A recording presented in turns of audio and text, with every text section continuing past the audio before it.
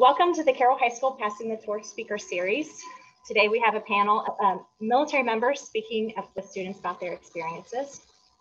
Thank you to Colonel Urban Gillespie, class of 1986, representing the U.S. Space Force, Lieutenant Colonel Vince Jacobs, class of 1994, and Major Amanda Taylor Nerg, class of 2005, representing the U.S. Air Force, Major James Borchers, class of 2002, representing the Ohio Army National Guard, Lieutenant Commander Nicholas Memering, class of 2005, representing the U.S. Navy, Captain Jonathon Laurin, class of 2006, representing the U.S. Marine Corps, and Lieutenant Junior Grade Adam Wilhelm, class of 2015, representing the U.S. Coast Guard. So thank you again. And Colonel Gillespie, would you like to start today?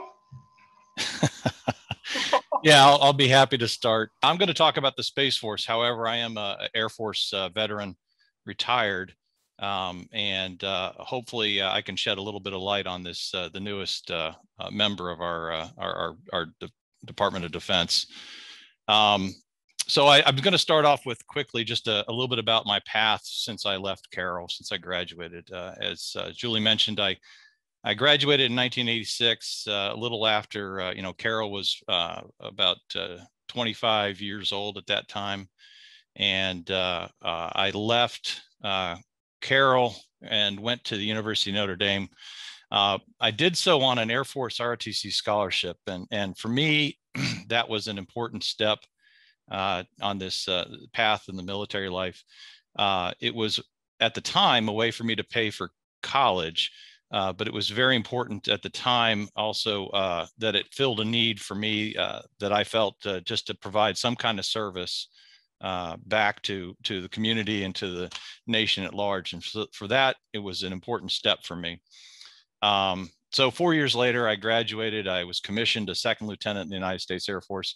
And I started off as an intelligence officer. And, that whole point of those 4 years, and the 4 years following for me in that first assignment was really building a foundation of learning, what it was that was important to me, what was made me as an important individual and a contributing member of the military.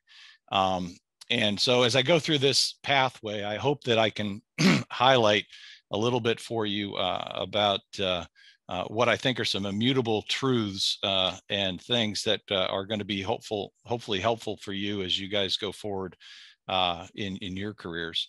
I started off with after my intelligence officer training and intelligence officer first assignment, I transitioned to the space career field, and I started off as a space operations officer in California, where I was a flight commander, a mission director, a launch officer, and I really got a chance to really learn the ropes of what it really means to operate and work in the space environment. And for me, that was an important step and a crucial one in my development. I attended the Naval Postgraduate School shortly thereafter and got my master's degree in electrical engineering. And only reason I put the little graduation hats on there, and a point that I'd like to emphasize is that throughout your life, no matter whether it's formal or informal education, you're constantly learning as you go through your careers, and so take that to heart. It's something that will never leave you as you go through this. After graduation from the Naval Postgraduate School, I ended up doing some spacecraft program manager work for the National Reconnaissance Office, where we were developing some very specialized sensors for spacecraft. Again, I ended up going back to school this time for a military degree in military operational art and science. And then I ended up going to the Pentagon, which is, the five-sided wind tunnel. Which it was definitely a great learning experience. I learned how to handle money and how to handle larger programs while I was at the Pentagon. And during that time, I want to highlight something that I think that's important as you go through your careers is that it's really a career life balance. And so during that time frame when I was kind of learning the craft of the space world, That's when I married my lovely wife, Francie, and my daughter and my son were both born, and they're currently in high school right now. And so I have a sense of, to some degree, I think, hopefully what you guys are going through. After, in around 2007, I started my first command assignment as a squadron commander at a command and control site out in Colorado for spacecraft systems. Ended up finishing up that tour after 2 years, went back to school again. It never ends. And shortly after that, I was a program director out at the Missile Defense Agency for command and control systems for the Missile Defense Agency, if you're familiar with what they do. And then I ended my career as a commander for launch systems in Albuquerque, New Mexico, where we launched a lot of different target systems and rockets and so forth. And it was it was a great experience. And like I said, my career in the Air Force was almost strictly with the space community. And so I'll talk a little bit about that. Today, I'm a senior project manager out at MIT Lincoln Laboratory. It's associated with the Massachusetts Institute of Technology, where we do a lot of systems analysis on future space architectures, and we do a lot of prototyping and development of advanced systems for future space architecture. And so we deal a lot with the Space Force here. And so hopefully I can shed a little bit of light on what the Space Force is and why I think it's critical to our nation's defense. So the next slide is just kind of a obvious question I think a lot of folks might ask is, why a Space Force? We really haven't had one before. We've had certainly space activities and space command and so forth. But I think it's critical to understand how deeply entwined our daily lives are with space. When we talk about financial transactions, weather forecasting, navigation, power grids, emergency responders, everything relies on space, and it's somewhat invisible to a lot of us in our daily lives. And it's critical to our national interest, but also our national defense. And just as a history, space has traditionally been a sanctuary. While we were going through the Cold War, we had strategic competition, most notably with the USSR and Russia. But a lot of that changed in 2007 when China launched its first anti-satellite test and destroyed one of their own satellites, demonstrating that capability. The US followed suit shortly after. And in the intervening 10 to 12 years or so, there have been a number of notable space warfare overtures that are important to how we run our national defense by North Korea, Russia, China, and others. And so the character of warfare in outer space has changed dramatically. So hopefully that impresses upon you a little bit about how important I think it is today. And so briefly, a little bit about the United States Space Force. I have the mission statement up at the top and the logo on the left. It's obviously our newest arm of the Department of Defense. It's actually under the U.S. Air Force Secretary of the Air Force from a civilian controls perspective. It's not even 15, 16 months old or so. It's relatively new. It's also the smallest of the services, around 16,000 people, all pretty much carved out of the Air Force. And it is a very selective and competitive service right now. They've only recently started accepting folks from the U.S. Air Force Academy into the Space Force, as well as some new enlistees and others as well. So it's very much a selective force at this point. On the left, you can kind of see some of the capabilities of what the U.S. Space Force is intending to do. And there's a lot of different career options within the Space Force, from operations to development engineering, intelligence specialists, communications as well. So there's a lot of great things about the U.S. Space Force.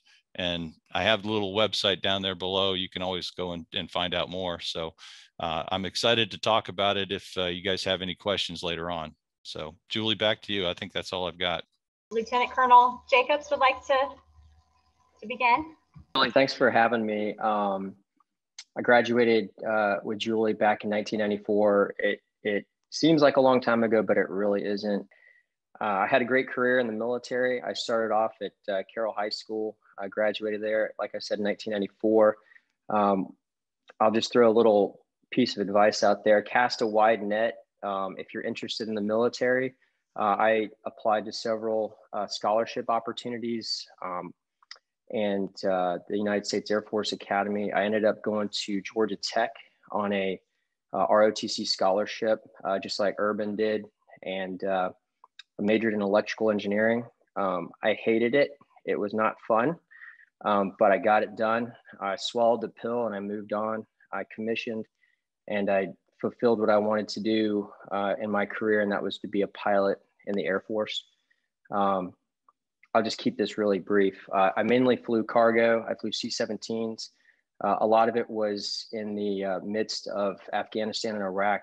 I spent about 10 years flying in and out of theater, combat missions. Spent a lot of time in the desert, a lot of time away from family. So it was a sacrifice, but I enjoyed serving my country doing that. I ended up actually my second to last assignment, working a joint assignment at United States Central Command. It's like when the military thinks that they're doing you a favor by trying to enhance your career, but you don't want to do it. But I got sent there for about 3 years and thoroughly enjoyed it because I got to see what the other forces had to offer. So the United States Marine Corps, I have a huge respect for them. Army, not so much, no offense. Navy, not so bad. But all kidding aside, it was a great assignment. That joint opportunity really opened my eyes to what the United States Air Force brings to the joint fight, but also what everybody else brings as well.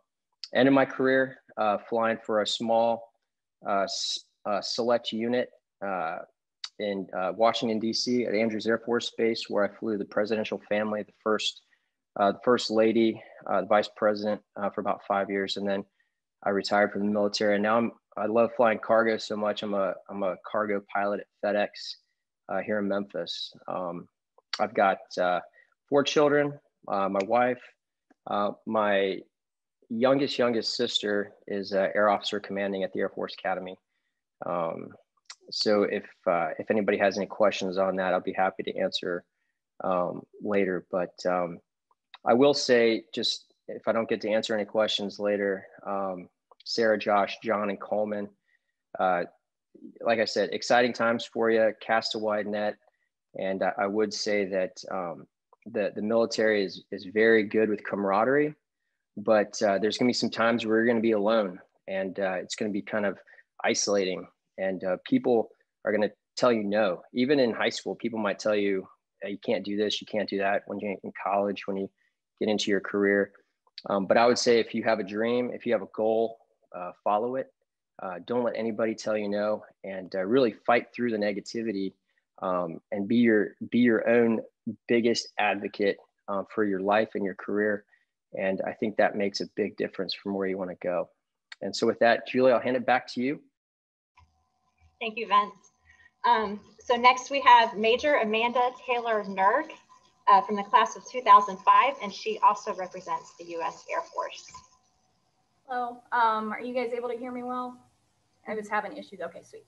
So Amanda Nerg, I will be in the Air Force for almost 11 years now. It'll be 11 years come May. It's been extremely exciting. So yeah, I graduated from Carroll in 2005 and went to Michigan Tech University, which is, so this is Michigan. Is the Upper Peninsula. It's like way up here. My goal was to get as far away from my parents as possible after I graduated from high school. So they let me go about 14 hours north. So started out as an environmental engineer and failed miserably for the first 2 years of college. And that's when I decided to switch my career field to business administration. So I was able to get a bachelor's in or business degree, and I commissioned into the Air Force in the contracting field. So contracting, it's very acquisitions based. So basically anything that we can't do in-house, we contract out. So construction services, base custodial, ground maintenance, supplies and commodities, and then also right now what I'm working on are big weapon systems such as our aircraft. So I've been doing that my entire career. I've had some really amazing opportunities being able to deploy overseas. I actually just came back from a deployment a couple weeks ago, so I apologize for kind of being very casual. I'm currently on my R&R at home, so been very exciting. Been able to go to Kyrgyzstan, Tajikistan, spent some time in Spain, and then right now just came back from Saudi Arabia. But I want to echo what the first two said. Carroll really did kind of set that bar for, or that foundation for success. A lot of things from Carroll kind of helped me through all of the challenges that I went through in college, and then also prepared me to be even more successful in the Air Force. It's a very big leap going from high school to college. So just having that foundation of, I will say the faith. So Carroll was, I really appreciated everything that Carroll did as far as building my faith in God and kind of helping me through that path, because had I not had that college and all of the experiences through the Air Force would have been a little bit more challenging. So very thankful for that. As you progress in your life and then also in your career, one of the biggest takeaways that I've had is building those relationships and networking. I have made some absolutely fantastic friends, great mentors, all throughout these past, goodness, almost 16 years after I've graduated from Carroll. So just keep an open mind, and yeah, don't have much else to contribute right now, but definitely willing to answer any questions. Thank you, Amanda. We're going to go next to Lieutenant Commander Nicholas Memering, class of 2005, representing the Navy. Hello, everyone. How you all doing this morning? Like said, I was class of 2005. I've known John there almost my whole life, so it's good to see him again. I'm currently stationed in San Diego. It's nice and sunny out here. A little bit colder, about 60 degrees, but I think I'll be able to survive, I know. I've had a great career in the Navy. I'm a Navy helicopter pilot. Been able to fly for about 12 years now. So I'm pretty happy with that. Very lucky to be able to do what I've been able to do. So I left Carroll class of 05, went to Purdue Industrial Technology, graduated in 09, went to Pensacola, Florida for flight training. Spent about 2 years down there. Flew the T-34 and the TH-57 for helicopters. And then from there went to Norfolk, Virginia for my first tour, flying the MH-60 Sierra, which is basically the Navy version of a Black Hawk. Did 2 deployments there, one on the USS Kearsarge. With that one, I got to see some pretty cool places. Did the Straits transit through the Suez when it wasn't blocked. And then hit Spain, which was beautiful. I highly recommend if you ever get a chance. I got to go back. It was my second time because I first went to Spain as part of the Carroll trip. So I actually went back to some of the places I had visited from the Carroll trip when I was in Spain again. It was awesome. Jerusalem, Israel, Djibouti, Egypt, all around the Suez. It was great. Came back, and then I did another deployment to Italy for 6 months, which was an awesome tour. Really, that was just, I went all around Europe, saw Sweden, Germany, Belgium, France, Latvia, great places. The Navy's, I've gotten to see a lot of great places and fill up my passport book with some of the places I've been able to go. After that, I went back to Pensacola to be an instructor. Probably one of the most rewarding careers or things I've been able to do is go back and kind of understand what it's like to teach and some of the frustrations and patience that's required in order to teach someone to fly a helicopter.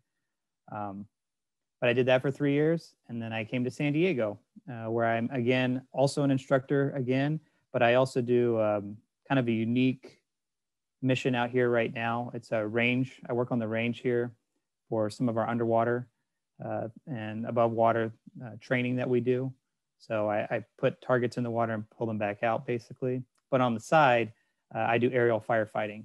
And then that's kind of something that's different. You don't see too much in Ohio, but we got a lot of fires out here in San Diego. So last year we had 5 fires, including the Valley Fire. So I was a participant in that. And then also sadly, the Bonhomme Richard. I was the first one on the scene for that. Some of the most intense flying I've probably ever done involved that ship fire. So that was sad, but able to get that done. I have enjoyed every bit of what I've done in the Navy. I'm very glad and very honored that I'm able to do what I do. Next, I'm going to the Navy War College in June. So I'll be going all the way across to Rhode Island so I can get my master's. Carroll, I would say really set me up with how to study and how to prepare. I think that's one of the biggest things I learned at Carroll was how to be a good student, which has helped me through flight school and some of the other things, other challenges I've had. Can't say enough good things about that. And then where I went to school and all the people I've met. I will say this, funny enough, I've met 2 Carroll alum, Tony Chitwood, who's actually in John's class, 06, is also a Navy helicopter pilot. And I've crisscrossed paths with him. He was in San Diego when I was in Norfolk. And then when I moved to San Diego, he moved to Norfolk. So we've crisscrossed paths a few times, including flight school. And then secondly, I was just the other day in the back of the helicopter I was watching an instructor mission, and the student up front was sitting there and we were talking. And he's got to be about 6 years behind me, 8 years behind me. He's a JG. And he has, "Oh, where are you from?" I said, "Ohio." He's like, "I'm from Beaver Creek." And we find out he went to Carroll and he graduated in 2012. So you never know when you're going to meet some of those Carroll alum. And we got to talk about that. And I actually did get to go do a flight with him, which was pretty cool. So you never know who you're going to meet. And I'll be happy to answer any questions we got about the Navy or flight school. And the biggest thing with the Navy that's just a little bit different is that we go out on big gray ships for 6 or 7 months at a time. And that's probably one of the toughest things. But outside of COVID, you do get to pull into some pretty cool ports. So, and you get to travel with the Marines every now and then. And we go back and forth on that, but it's all good. I have some really good friends who are Marines. That's awesome. Carroll's one big family. Okay, next, Captain Jonathon Laurin, class of 2006, representing the Marines. Hi, gang. John Laurin here. I do know Nick, and actually the Bonhomme Richard is one of the ships that I deployed on. So I was watching that ship fire. Did not realize that Nick was one of the first responders. So thank you, Nick. My path was a little bit different. Graduating from from Carroll High School, and then moving actually to the enlisted side. I like several of my brothers, my dad, I enlisted first, straight out of Carroll, and then went to college on the military's dime. So I transferred to Carroll, had multiple siblings already graduate from Carroll, and just through family financials, I had to trade in.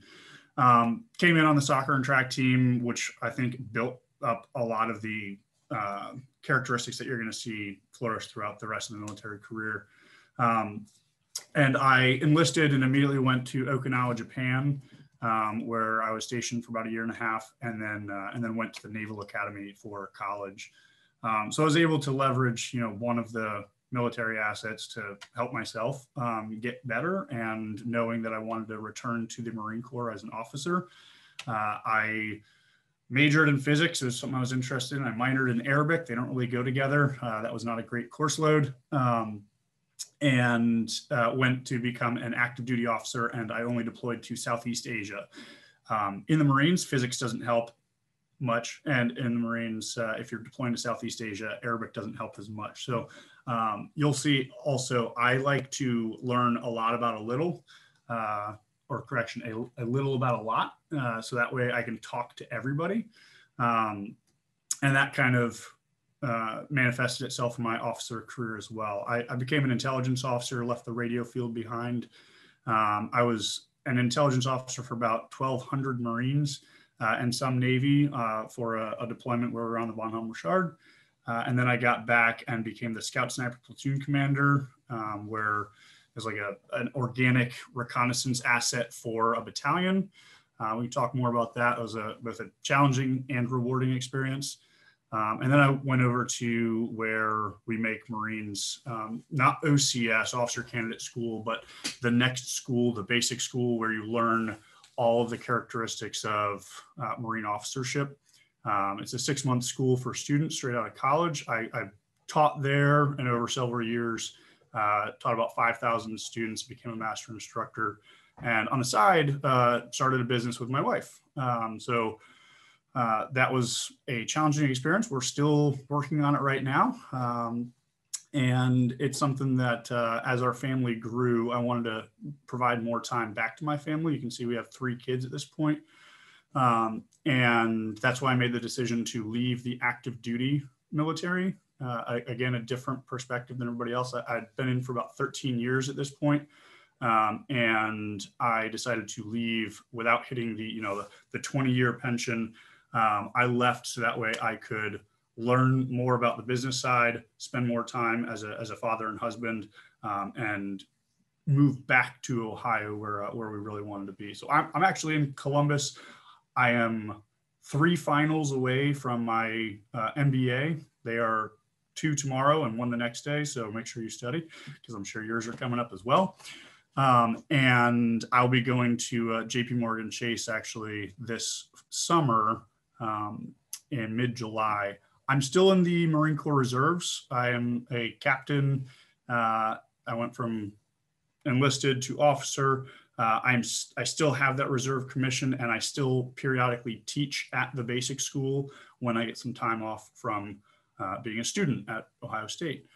I would also echo some of the sentiments from Vince, from Nick. The Marines are the best. That's why I wanted to join them. And I 100% concur that the Army, but I will be glad to answer any questions. Both my brothers, 2 of my brothers rather, are Marines as well. It runs in the family, and it's something that we always try to break out of each other's shadow. So glad to be here, glad to give something back to the community, because this was something that I think if you learn how to leverage all the different opportunities in front of you, then by understanding the system, then you can help yourself and help a lot more than just yourself. So while you were talking about the Army, Major James Borchers from the Army joined us. So I'm sure that he not sure how to respond to those Army comments right now. No.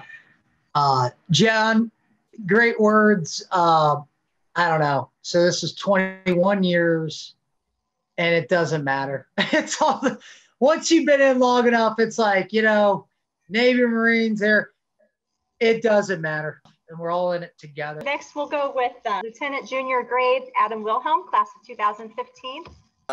Like Ms. White said, I was a 2015 grad of Carroll, so not all that long ago.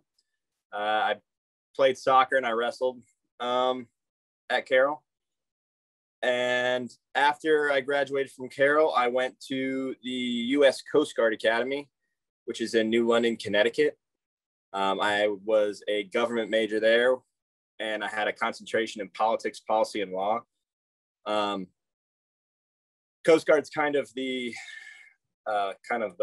baby brother of the services, I would say. After the Space Force, now we're the 2nd smallest, a little bit smaller than the New York Police Department. So it's there's not a lot of talk about the Coast Guard Academy. I didn't really hear about it until I was probably a junior. I was looking at the other academies. I had a cousin who was in the Coast Guard, and he recommended that I look at the Coast Guard Academy. So I started looking into that a little bit more, and I really got a drive to join the Coast Guard just based on the mission set. We do a lot of really diverse and very cool missions. We do law enforcement, a lot of law enforcement, drug and migrant interdiction, mostly down south, both in the Atlantic and Pacific. We do aids to navigation maintenance. So we maintain the entire system of buoys across the entire country, that all of the shipping that comes in by sea, which is a very large portion, coming in on cargo ships into major ports. We maintain all of that buoyage so that they don't run aground like you saw in the Suez Canal. We really don't want that to happen here. As we have the Chesapeake Bay that we maintain, which is one of the largest and most highly transited passages in the world. And we also do a lot of search and rescue. So we have a lot of air assets. The helicopter that he was talking about earlier, the 60, we also have a version of that we use for search and rescue. And so we have we do a lot of environmental protection as well. That's actually going to be my job. I'm stationed currently up in Alaska.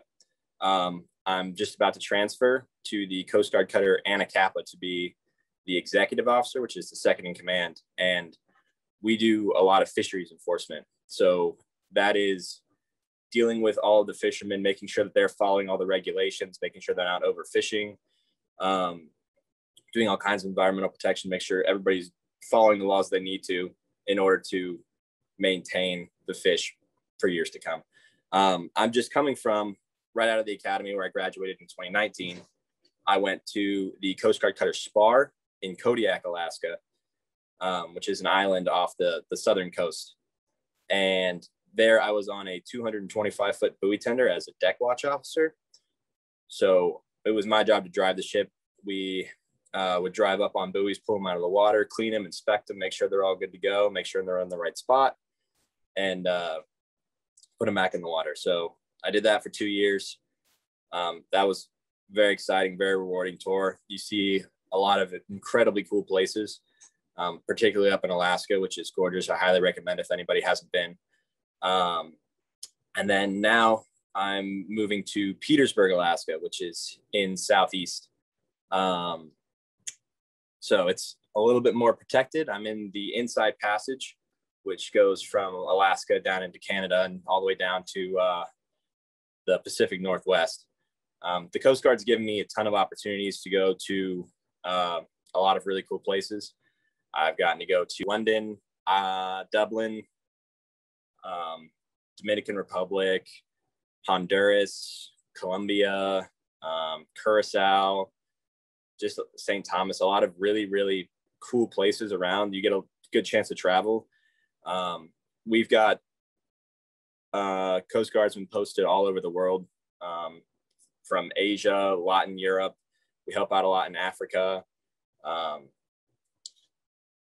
There's a lot of opportunities in the Coast Guard that are kind of underrepresented. You don't hear a lot about them, but it's a great chance to do a mission every day. A lot of the other services, they do a lot of training and they do a lot of missions too, but the Coast Guard, you have a job that you're doing every single day, which is very, very cool to me.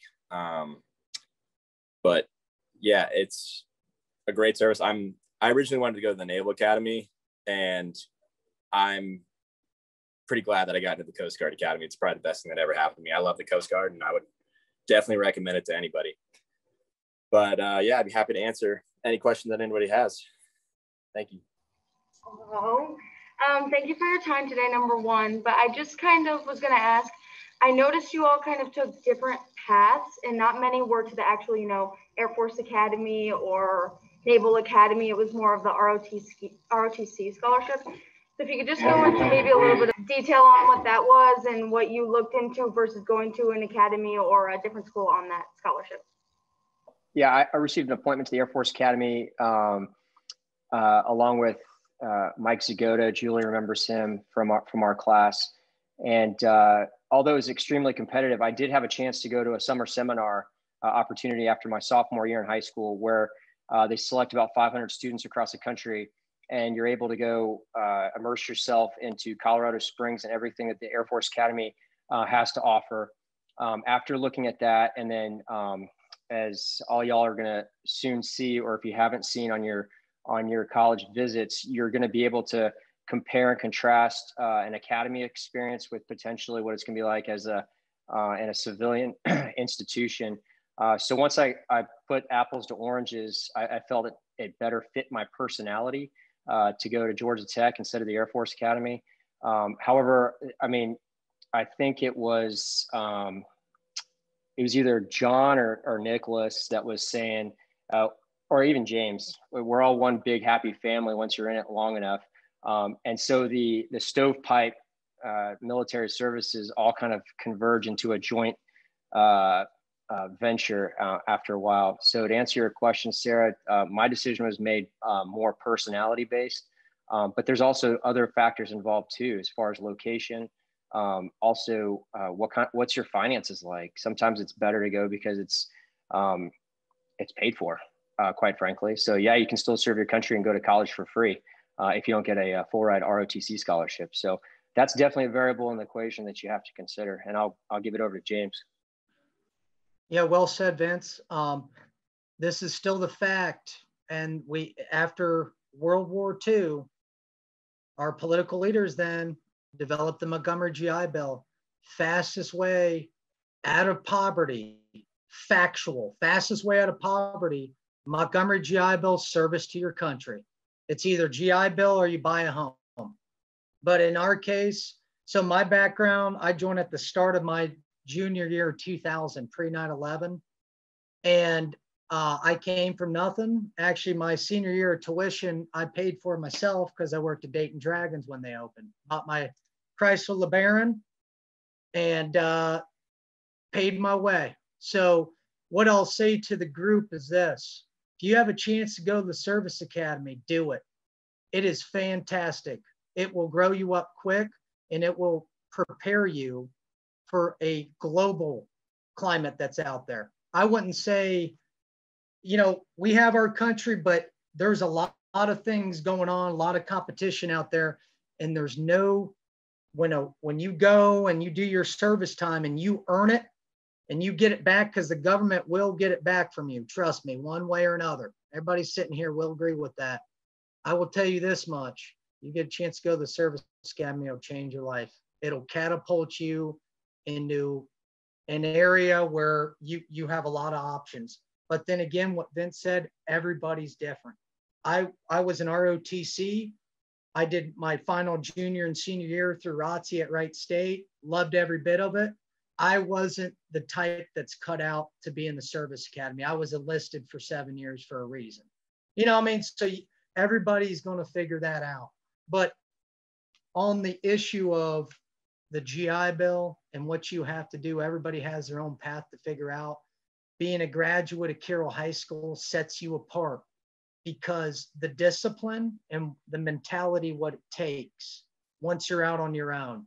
And the military, if you do it right, will give you the keys and the tools to help you on your path. And I was also going to add one last thing. Hey, I thought Congressman Steve Ostra, he's still out there. He's a Carroll grad. There's some great resources out there. Some great people can get behind you and support you, but you got to do the work. And, whatever path you choose to go with, Julie knows my contact info. You guys can reach me or send me an email anytime. I've worked with Carroll graduates in the past. I think I started maybe in 2013 or 14, something like that, with this program, but tons of resources. There's so much info that we can't give you in an hour, but just take your time, figure it out. And that's what you're supposed to be doing now. So that's my 2 cents on it. I'll add one more thing real quick so we can get to the next question as well. Coming from a service academy, one thing you can't forget is like the reason that you are there. Being from a service academy is great. Being at a service academy sometimes is not fun at all. So you have to keep the light at the end of the tunnel like clearly illuminated, so that way you don't lose track of the small distractions on the side, because it is free. I had to, my parents were going to make me pay for college, so I looked for free options or scholarships, grants, things like that. Naval Academy was free. I didn't get in the first time. That's why I enlisted. And I spent 2 years enlisted and then reapplied. They love reappliers. They love older because you're more mature, and they love military backgrounds. It's a less competitive pool to come from the military to an academy.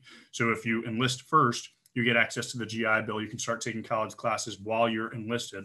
And then you can go to a full-time school, get some credit hour transfers, start off ahead of your peers, and as a more mature individual, understanding a little bit more of, the world, and those that you are soon to be leading, because the expectation of a graduate from ROTC or an academy as an officer is you are a leader right from the get-go. So you can get that experience of what the followers need from their eyes and truly feel it before you make that transition. So just a perspective is like, I watched Marines drop out of the Naval Academy because they lost sight of what that end goal was. So don't forget that. It's not easy, but it is great. Even through ROTC, you get sidetracked. There's all kinds of noise, all kinds of distractions. But if you keep the goal, get that gold bar, get the commission, keep that in mind. John nailed it. That was great. James, did you cover everything you wanted to cover? I kind of skipped over you for your background. Are you good with everything you said, or did you want to add anything else? Yeah, I was just going to say, in closing, keep this in mind, everybody. One team, one fight. It's fun to have the armed forces competition. It's super fun. It's great. But at the end of the day, one team, one fight. Every branch is specifically designed to fight in a certain way. I'll tell you from the experience of the Army, after the Marines come in, after the Navy and Air all do their part, the Army, we got to pay, we're the mayors. We're the ones that's got to clean it all up and try to organize it. So every branch is so particular, like to the Coast Guard with Lieutenant Wilhelm. Hey, I've worked, a lot of the Coast Guard, because the Navy's just stretched thin. They don't have the patrol boats. They don't have so I've worked with a lot of Coast Guard in Egypt, Israel, Kuwait, ports of Kuwait. So it all depends. And then what even complicates it more is, hey, this is the longest war we've ever been in as a nation. It's still not in. It's the war on terror. It started in 9/11. I was in Mr. Lakin's wood shop, junior year, September 11, 2001, listening to the radio. We were in disbelief. So things happen quick. Best thing you can do is have a faith in God, and being a Catholic and faith in God is all I can tell you is what got me through a lot. And I'll close with this. If there was one thing I learned out of all of this, there ain't no atheist in foxhole. What gets you through the hardest times and the challenges is you've got to have the faith. And this is what Carroll does. It gives you that faith. It'll give you, as long as you have that Holy Spirit with you, it will be your guide. And it'll always be, God's always there. So don't ever forget, that's what makes us unique. That we are Catholic and that you have this opportunity not a lot of people get just to go to Carroll. So just keep that in mind. Everybody sacrifices, especially now. Just remember, hey, the world is what you make it. Keep the passion, but just remember, keep the faith. God bless. It's been, it's great to be a part of this. I have a question. Was there anything you especially missed about civilian life when you served? So just coming back from the recent deployment, just having a little bit more freedoms, like being able to make my own food and decide what I want to eat rather than being given that. But other civilian things, I don't know. I personally really enjoy the military life. I think that there's a lot of discipline. Someone mentioned the camaraderie early on. And I know probably in about 9 years when I'm eligible to retire, I'll probably not want to, just because military life, it is like a second family. So just having those amazing opportunities to build those friendships. But yeah, probably just the food, just being able to have good food and be able to choose what kind of food I want is what I miss about the civilian life. How did you tell your family and friends that you were joining the military? Anyone want to answer that one? it wasn't a major announcement or anything like that. I mean, I was applying. My father was in the military, so it wasn't, and it was in the mid '80s. So it was the Reagan buildup, and I don't think there was any major shock there. But today that can be, because when you tell your family that you're committing to this, whether it be 2 years, 4 years, or 20 or beyond, that does mean that you're going to be moving and you're going to be going away. That's kind of what I think Amanda's talking about, is there's a lack of, I don't want to call it stability, but you're constantly transitioning. You're transitioning jobs, but it expands you as a person, and it takes you a lot of different places, and it exposes you to a community that you may not otherwise interact with if you don't make those transitions.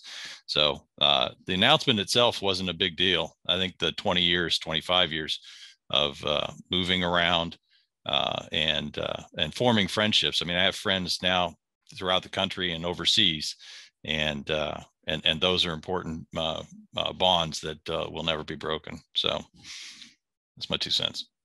What was basic training like? Anyone want to answer that?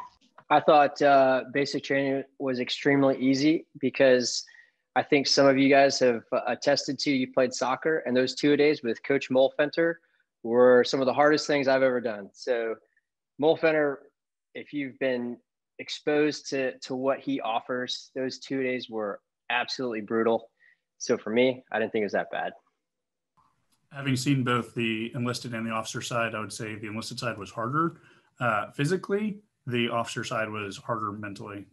So understand that everything's going to be physically challenging, and you go with the expectation that you're going to be deprived of sleep, deprived of food. You're going to be making decisions when things are really difficult, and when those times show up and it's not fun, that's exactly why you're there, is to kind of build your highest level of training, so that way when you're tired, that's what you'll fall back on, is exactly what you've trained for. Do you have any advice to give a student trying to get in the military? Anything that you haven't already mentioned? I'll talk from my perspective about getting into the Coast Guard Academy. I mean, they love well-rounded people. I mean, if you just do like one or two, like just one thing, like that's your thing, it's going to be a little difficult. They like sports. They like extracurricular activities. They like community service. Anything you do that shows that you're kind of above and beyond the other candidates. I mean, so the more you can do, the better. I mean, it's just anything that you can add that makes you look better to them. I mean, community service. I mean, they love it. Leadership positions in those organizations that you're in. Like I was captain of the wrestling team and head of the youth and government club. So like those types of leadership positions, they love leadership. I mean, that's what you're going there to do. That's the biggest thing that they're trying to teach you there. So if you have leadership experience, they love that. I'll quickly just add, don't close doors before you have to. Carroll opens up a lot of doors for you, and you should focus your efforts on the few that you want, but that doesn't mean you need to close the doors on other options, because as life changes in a year or two, that might become your most viable option or your most desired option that you previously thought was something you didn't want to pursue. So keep those doors open, even if it feels like you're dragging them along a little bit. Like, most people give you the benefit of the doubt if you're coming from a military background. They know life is hectic. They know you have a lot of decisions to make, and you have a lot to weigh to make those decisions. So keep those doors open as long as you want, while directing your focus on whatever you are prioritizing at that moment. I was just going to I was going to close. Just, there's really nothing that y'all should be fearful of. Nothing you can't overcome. The one thing, geez, I've been kind of like all around the world. I've deployed a lot, seen a lot of combat and stuff. And I'll tell you this much: where we come from Dayton, Ohio, this place that we're at, and being all around the country, they don't make them like who you are. Being from Ohio is tough. Being from Ohio and especially Catholic and people of faith, you're already above. And you can see it just in our politics, how it's changing. We're not Californians, we're not New Yorkers, we're all one. It's one team, one fight. And what Ohio and what each and every one of you gets to bring to the table is something very special. And what separates us, in my opinion, is this: our work ethic. We work very hard. We have values that you can't get in a lot of places in this country. We place our family first. We place God first, and we place a lot of other things that's called selfless service. That's why you're training right now and you don't even know it. And when you get out there, and if you choose to raise that right hand and swear an oath to protect this Constitution, the country, just remember though where you came from, Dayton, Ohio. And be very proud of that, no matter what happens, because we're just as strong as everybody else out there. And when you get tested, it's awesome. It's awesome to see it works in your background, everything your parents sacrifice for you, everything. You go and you earn it, and then you pay it forward too. And there's no greater way to pay it forward to living in this great nation than serving. That's the best, that's the ultimate sacrifice, and especially this day is, boys and girls, ladies and gentlemen, it's less than 1%. Less than 1%. So the new census had us at 331 million. It's the slowest growth we've ever had. And then what they did was they did the financials and they turned this into a giant math equation, black belt, green belt. It doesn't matter anyways. They trimmed us down to a very lean, mean machine and how we operate. So just remember that it's what you make of it, but don't be afraid of nothing because of the background and where you're coming from. You can compete, and when you do and you're on top, it's amazing. So that's my advice. Don't ever lose the faith. One team, one fight. Go for it. Are there any final comments that any of you would like to share with the students? Good luck. And if you want to reach out to any of us, Julie has our contact info. Thank you so much. I appreciate you taking the time to join us and try to help a little bit. Thank you. Thank you so much. And thank you for your service. Hey, Julie, you're fantastic. You are pulling Carroll together. We never had this. Thank you. Principal Gillespie is my coach. Great leadership. You guys are doing what we need to do to keep this going, grabbing the torch. So it's great to see. Anything you need, Julie, reach out. Thank you so much. Thank you. Thanks to all of you. Have a great day.